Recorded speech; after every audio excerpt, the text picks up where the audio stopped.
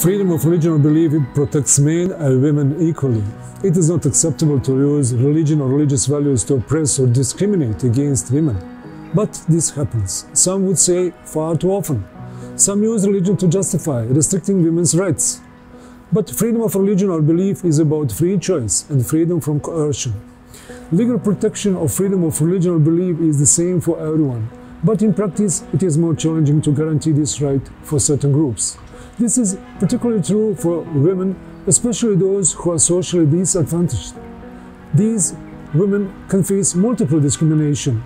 In some countries, women are expected to wear clothes that other countries have prohibited in certain public spaces. Women are not passive objects and should be able to choose whether to manifest their faith with religious dress or not. In the workplace, reasonable accommodation can offer a good solution, but these are complex issues. Clearly, women must not be put in a position where they have to choose between their work and their inner convictions.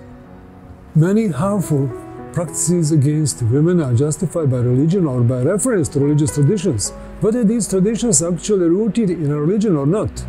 Many harmful practices are also hidden from view and occur within families and communities.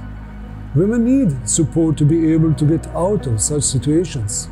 Equal access to employment and equal treatment in the workplace are therefore very important to give women much needed economic opportunities. Laws in certain countries can be part of the problem.